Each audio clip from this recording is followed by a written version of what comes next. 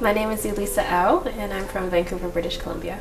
I'm making a glass carpet in this residency, and it's a series of trivets. So the glass trivets will be organized in a rectangle, and the blue trivets will be organized in a smaller rectangle which sits beneath it.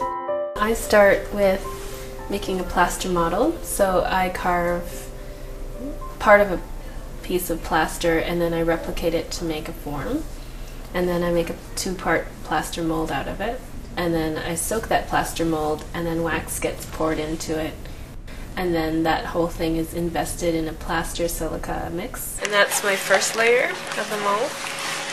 The second layer of the mold is plaster silica and grog. So right now I'm just skimming the bubbles off the top of the plaster.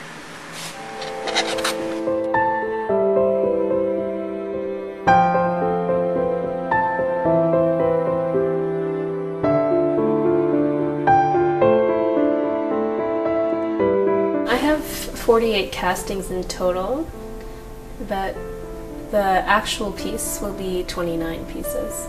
So it's 20 clear pieces and then 9 blue pieces.